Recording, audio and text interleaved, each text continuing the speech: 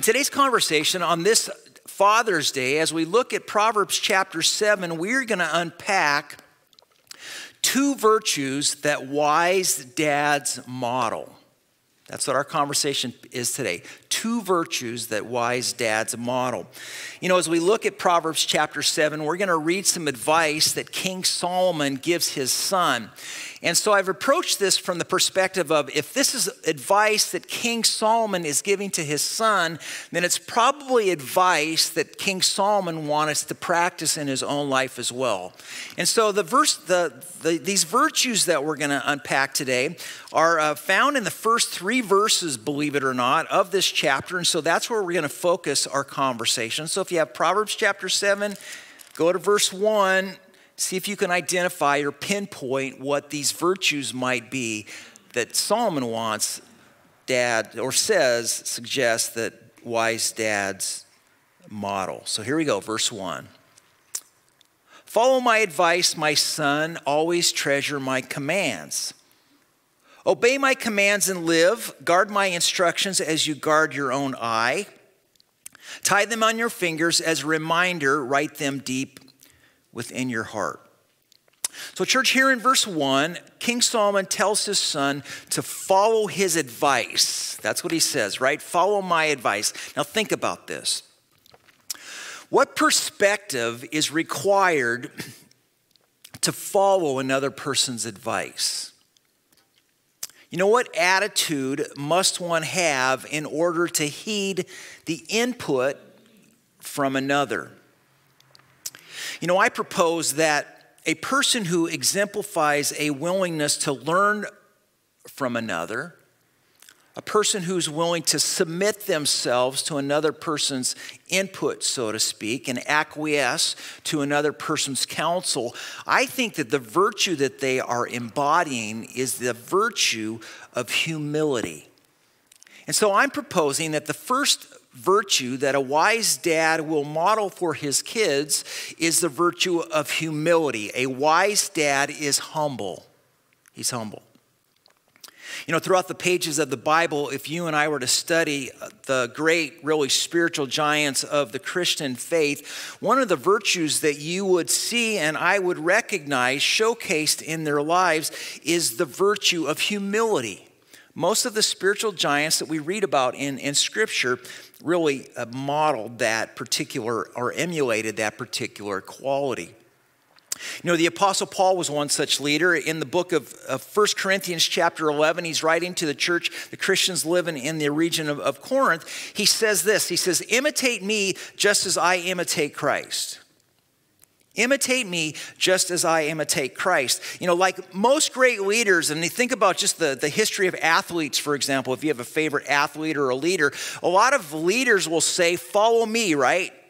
Follow my example. I can remember growing up as a kid, I lived in my high school, college years were in Minnesota, and we always came down to the kind of the division playoff between the Chicago Bears and the Minnesota Vikings. And at that time, when I was in high school, Walter Payton was kind of the guy. He would work out on this. We had this local ski kind of mountain, and he would come and he would run, you know, up and down this mountain during the summer in the off season to get ready for football. But Walter Payton had this famous saying when it came to the playoffs, climb on my back, right? And a lot of athletes will say that. Well, that's what Paul is saying here. Follow my example. I'll show you the way, which I really propose. That's it. As dads, that's what we want really to emulate for our own kids, right? Kids, walk in my footsteps. Follow my example. But then Paul was quick to add here in verse 1 of 1 Corinthians chapter 11, follow me because I'm following who? I'm following Jesus, right? You know, men, Paul was strong. Paul had his ideas and convictions about the way things should be, like many of you. But Paul was not too proud to tell the people that he was leading that he had his eyes on Jesus, right? Paul was getting his marching orders from Jesus. And so what Paul is illustrating for us here, I think, is Paul recognized that he didn't have all the answers, right? Paul understood that he still had much to learn, which is why he kept his eyes on Jesus, which is what you guys are all emulating just by being here today. You're coming into this auditorium or you're watching online with this attitude of like, I want to learn something, right? I want to get better. I want to improve. Why? Because the Bible is a resource for daily living. You know, when we study the life of Jesus, one of the things that I love about Jesus is how he interacted with his team, how he interacted kind of with his posse of disciples. You know, in many ways, I suggest that Jesus' relationship with his boys, his crew, really sets the example or could be likened to the role of a dad with his son or daughter. You know, when you read in the Gospel of John chapter 6, for example, and we're going to look there, we can read a story where Jesus is out preaching. The Bible tells us that a bunch of people are coming. They're starting to listen to Jesus, what Jesus has to say. And then Jesus, as he's apparently dinner time rolls around, and so being a compassionate leader that he is, Jesus approaches his 12 disciples with the suggestion that they feed the people. Do you remember that story? If you have John chapter 6, turn there real quick. John chapter 6. And then skip down to verse 5. John 6, verse 5. This is what we read. John 6, verse 5.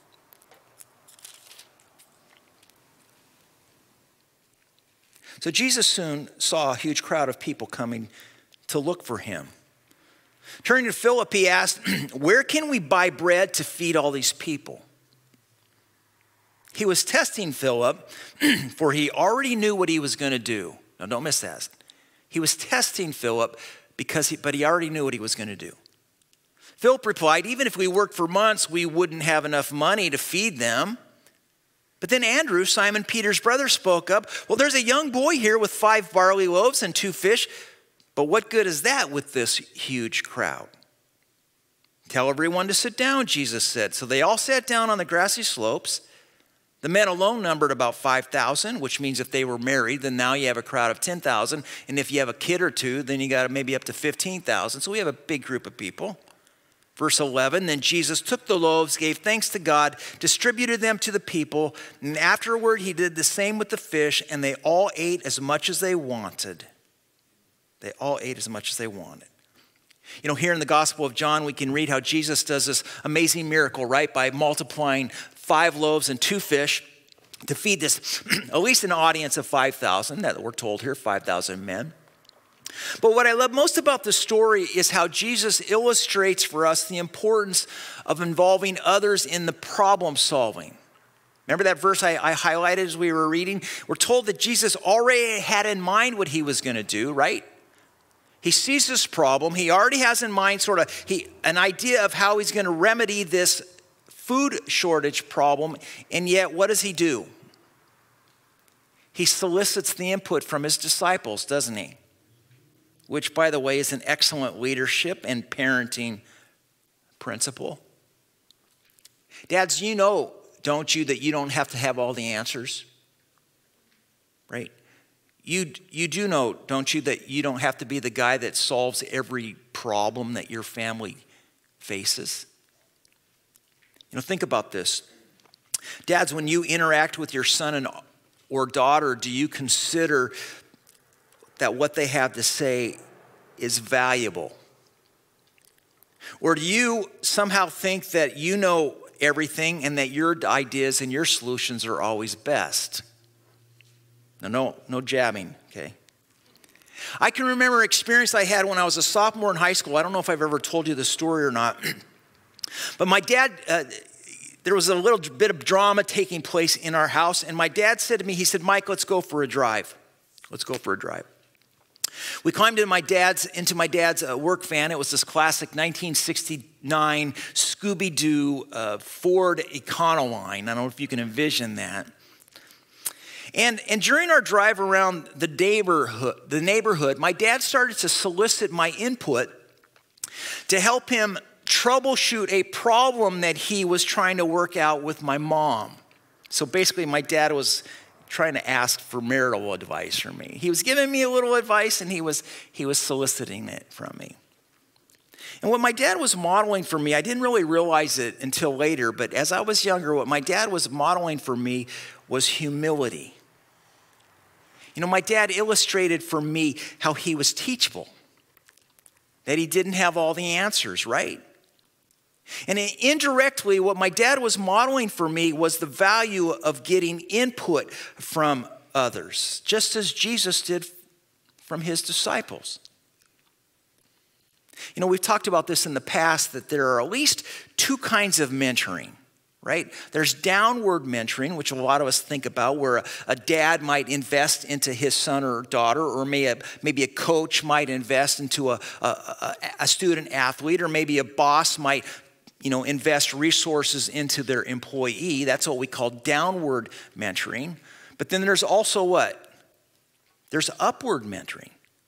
It's where that same student might invest in their teacher, or maybe an employee will go to their boss and say, you know what, I've got this idea, what do you think? Right? Or maybe a child says, hey, Dad, can I help troubleshoot this issue that you got with my mom?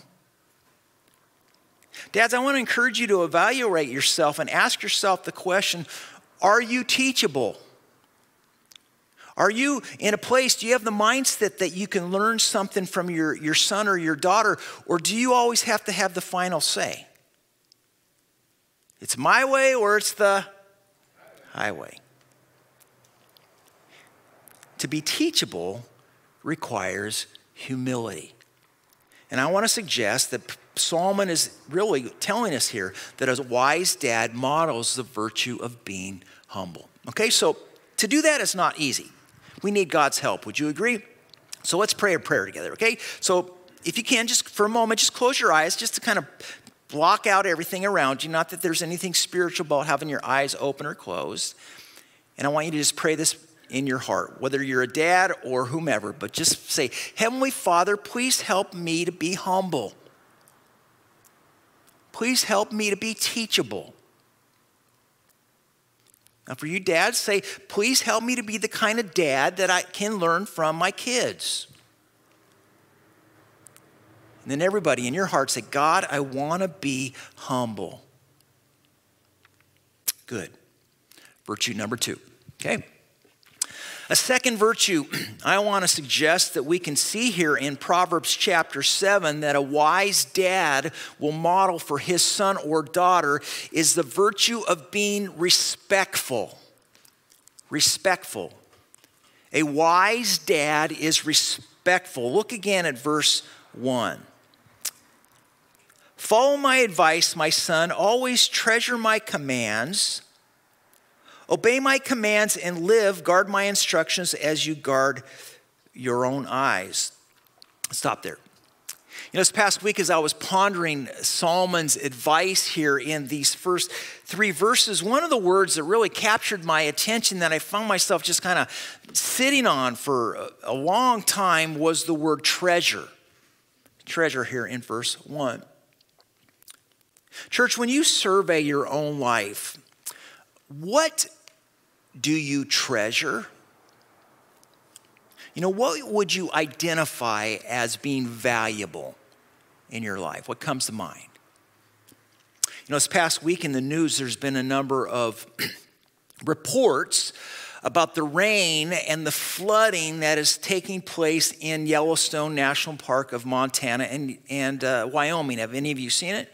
I've personally paid particularly close attention to it because this summer on my motorcycle trip, I plan to spend a couple of days in Yellowstone. I was able to secure some lodging, which is super hard to get. And there's this road in kind of the upper parts of Wyoming, kind of on the border of Montana, that I've wanted to ride for 5 years. I've tried to get on this road for 5 years, and every year something has come up. And this year was going to be the year until this morning I just got this news flash that this road that I want to ride on is washed away. And it's like 11,000 feet. At this point in time, there's like 13 feet of snow. Like it can snow 8 feet in a night in August, in the middle of August, and it's just amazing. It's this amazing road, and now I don't know if I'm going to get a ride this road. which is a really bummer. But because of melting snow, combined with, if you've seen any of the reports, a surplus of historic rain, the Gardner River, which is on the north end of the Yellowstone National Park, kind of surges into the Yellowstone River, and it's causing this massive overflowing, causing massive amounts of destruction as the waters have surged. And for the first time in 34 years, the Yellowstone National Park is closed, right? Roads have been kind of eroded and decimated. Mudslides have wiped out various and numerous structures. In fact, I even watched this video report, and maybe some of you saw it, or this entire 2-story home. Did you see it where it was on the edge of the kind of the river, and the whole thing just kind of went, tipped into the water and rushed downstream. And as I was watching, and there were people, obviously it was happening. I don't know how long it took, but there were people on the sidelines, with their phones. You could see them kind of in the shot. But as I was watching this house teeter on the edge and then drop into the river, this 2-story home, it was a huge home, and start floating down, in the water surging, the flooding. The question that went into my mind was, I wonder if the owners had a chance to get any of their valuables out of this home. Now think about this. I don't know how much flooding. Maybe if we have a tsunami, we might have some flooding. But for sure, fires are an issue out here. If there was a fire, let's just use that as an example, came raging through Costa Mesa or Newport Beach or wherever it is that you're living, or those of you tuning in online, North Dakota and wherever, if you had a limited amount of time to grab your valuables, your treasures, what would you grab? How many of you, show of hands, how many of you would grab that nice big screen TV off your wall? Or how about that favorite recliner that you have? How many of you would drag that on and put that on the top of your car? Anybody? Any pet owners in the house today? How many of you would grab your pet? Okay. What else would you grab? Maybe some pictures, right? Some family heirlooms, right? Those special, maybe important documents. Now think about this, dads, think about this. If I were to ask your kids if they felt treasured by you, what would they tell me? Could they tell me, could they provide me with examples of ways that they know that you treasure them? Or would they say that you seem to love spending the majority of your time at work, or on your hobbies, or out with your friends? Would my kids say that they feel treasured? When I reflect on my relationship with my dad, and I don't know if any of you can relate to this as you were growing up, but one of the dynamics of my relationship with my dad is that we didn't always view things from the same perspective. My dad had his opinion about stuff, and I had my opinion about stuff, and there were times when we butted heads because of a difference of opinion. Can anybody relate to that, or am I alone? Okay. Now, I know that my dad loved me. And I know that my dad would do anything for me, and he usually did. That being said, he and I didn't always agree on everything. And as I reflect on my relationship with my dad, which I tend to do a lot more now that he's no longer living, he died a couple years ago. One of the things that I find myself reflecting on is, what can I learn from my dad that I might apply in my own life with my relationship with my kids, with my daughters? How, and specifically as it related to this week, as I was thinking about my dad and I was thinking about this word treasure, I found myself asking the question, what can I learn that how I might better illustrate to my daughters that I treasure them? Because one of the things I guess really that I landed on is this idea of respect. And how can I illustrate to my daughters that I respect them? Man, I want to suggest that a wise dad will model the virtue of being respectful. Catch this, especially in those conversations when we don't agree with each other. So dads, if you're ever in a position where you aren't getting along with your son or your daughter, ask yourself and review in your mind, am I coming across in a respectful way? Especially in those conversations when we disagree. So I'm going to close our conversation by talking about three things. I want to offer you three really, perspectives or three components of effective communication. Okay? So write these down somewhere in the margin of your notes or in your app. Let me give all three of them to you at once, and then we'll unpack each of them. Okay? I have learned through personal experience and through lots of learning, there are really three keys to effective communication, and that is this: truth, tone, and timing. Truth, tone, and timing. Okay, let's talk about truth. Solomon offers us really some advice on each of these insights. And in Proverbs chapter 10, I'm going to go through a bunch of verses, and Beto will have them up here on the screen for us. And if you want to write them down, I think they're probably in your app too. But Proverbs chapter 10, verse 19 says that too much talk leads to sin. Be sensible and keep your mouth shut. Okay? The NIV translation says it this way: when words are many, sin is not absent, but he who holds his tongue is wise. Dads, I want to suggest that sometimes it is most productive during a heated conversation with a family member to speak less and listen more. There's a reason that God gave us 2 ears and 1 mouth, right? Just because you know something, just because you have truth or I have truth on our side, doesn't mean that we always have to share it. To love our kids with our ears. Be respectful by listening. Seek to understand before trying to be understood.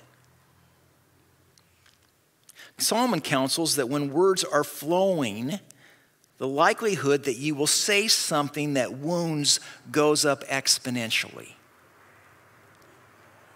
Easy to do? No way. But with God's help, you and I can. Okay? So truth is one element of effective communication. The second element of effective communication has to do with tone. Tone. Solomon advises in Proverbs 15, verse 1, and this one I use every week. A gentle answer deflects anger, but harsh words make a temper's flare. When I'm counseling people, or I'm in situations where tempers are flaring and the aggressiveness of the moment is ratcheting up, I get quieter. I soften my voice. I open my body so it's open. Not like this. Not like this. Not like this. Very intentionally, I soften my voice. Tone. Tone is so important in communication. You know, psychologists, we've talked about this in the past, and a lot of you know this because you're smart people, that in language, what makes up language, 7% of our message is only our words. 38% of our message is tone. Let me give you an example. I'm not mad. What do you believe? My words or my tone? I'm not mad. And when I use my body language, which is 55%, you don't even have to say anything. Right? You know what I'm feeling. That's why it's so hard for me, because when I get upset, my eyes like turn into demon eyes. And there's no way to escape it. I can just feel my eyes going, burning through people. I'm not mad. You know? Yes, you are. You know, poke, poke, poke, poke. Tone. Solomon counsels us that effective, respectful communication involves tone. Proverbs 25, verse 15, he says, patience can persuade a prince, and soft speech can break bones. Dads, do you want to model being respectful? Then try to be self-aware of your tone of voice. When you're in a verbal disagreement with your son or daughter, and you know, the older we get, it happens less and less, but it still happens. You know, my mom's 80, how old's my mom? 86? 87?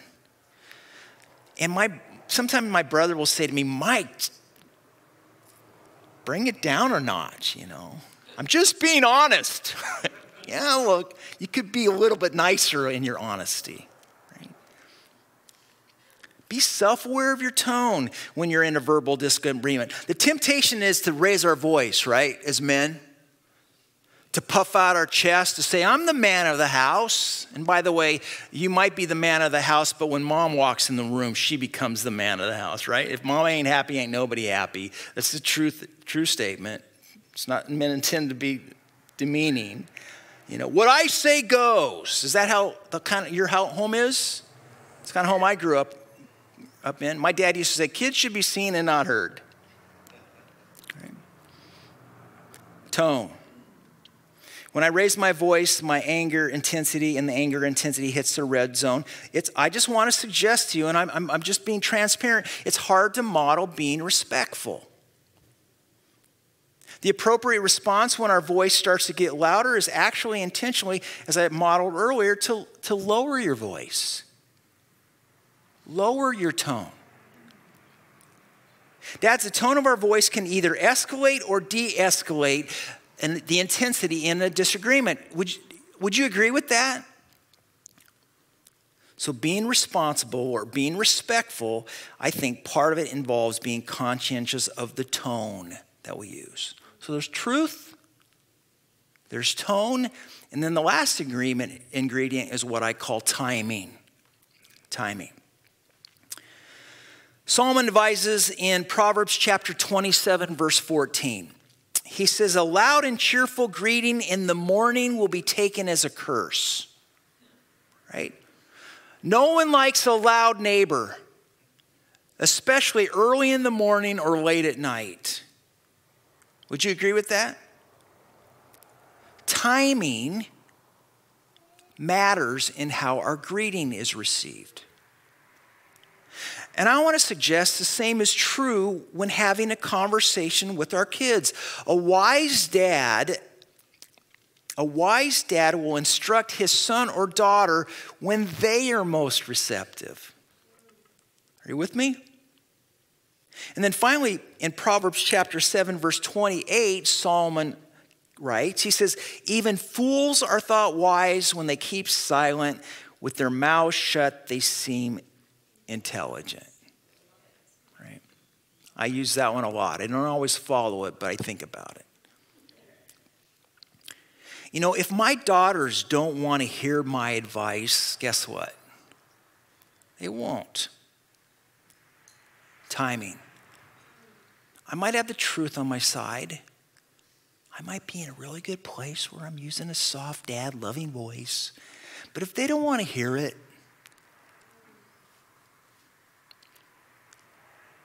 I can't force it on them. Truth, tone, and timing. But I've learned as you blend together these ingredients and utilize them appropriately, listen to me on this, God will help you be a dad who models how to be respectful with your kids. And I want to suggest that a child who is raised by a dad who models being humble and respectful will be a child who extends those same virtues to others. And that's the best Father's Day gift a dad could ever have. For the kids to extend respect and humility to others. And that, my friends, is wisdom to live by. Let's close in prayer. Father in heaven, thank you so much for the book of Proverbs that is filled with bite-sized morsels of wisdom that we can apply in our life. Lord, you have given to each of us relationships, people who have invested in us and who we get the opportunity to invest into.